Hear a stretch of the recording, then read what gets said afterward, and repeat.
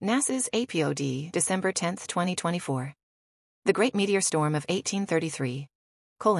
It was a night of 100,000 meteors. The Great Meteor Storm of 1833 was perhaps the most impressive meteor event in recent history. Best visible over eastern North America during the pre-dawn hours of November 13, many people, including a young Abraham Lincoln, were woken up to see the sky erupt in streaks and flashes.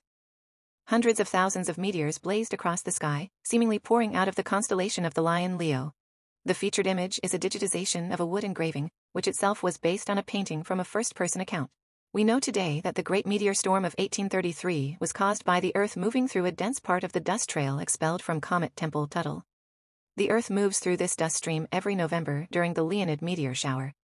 Later this week you might get a slight taste of the intensity of that 1833 meteor storm by witnessing the annual Geminid meteor shower. Explore your universe. Random APOD Generator.